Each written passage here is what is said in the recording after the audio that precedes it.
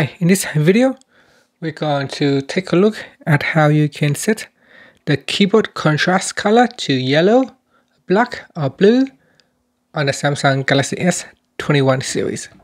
First, tap on the home key to go back to your home screen. Next, swipe down at the top and tap on the settings button. Then in here, you want to swipe down and tap on general management. Then tap on Samsung keyboard settings. Next, go down and tap on high contrast keyboard on the left hand side panel. Make sure you turn on high contrast keyboard.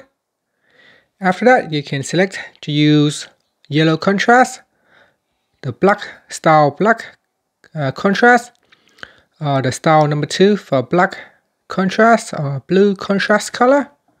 And finally, you can tap on the home key to go back to your home screen.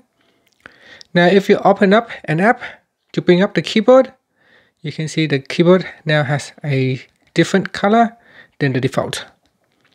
And that's it. Thank you for watching this video. Please subscribe to my channel for more videos.